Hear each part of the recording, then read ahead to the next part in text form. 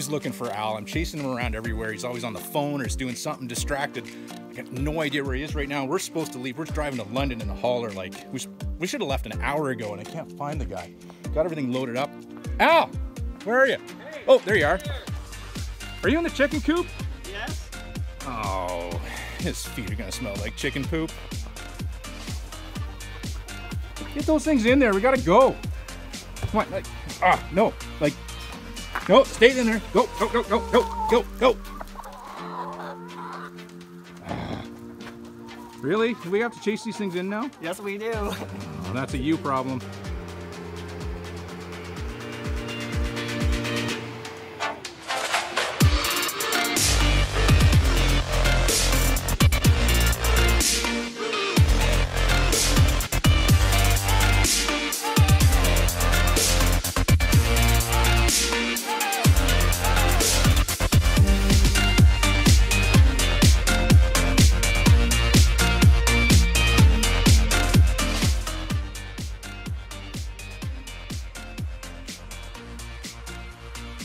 After a long night of driving, Jeff and I have made it here to McColl Racing Enterprises in London, Ontario. This is where the RS1 chassis are built.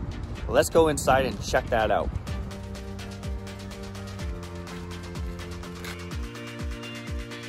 McColl Racing Enterprises is one of the premier race car builders in Canada.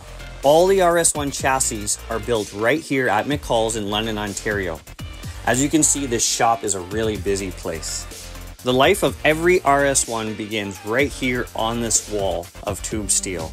From this point, the staff at McColl's cut, bend, hand shape, and then weld every part of the chassis together on the jig. The jig ensures that every chassis is identical. These chassis were designed right here on this jig by Mike McColl, Trevor Siebert, and myself. They were designed to be safe, light, and fast. Once the main part of the roll cage is done, then all the steel tin work gets put in.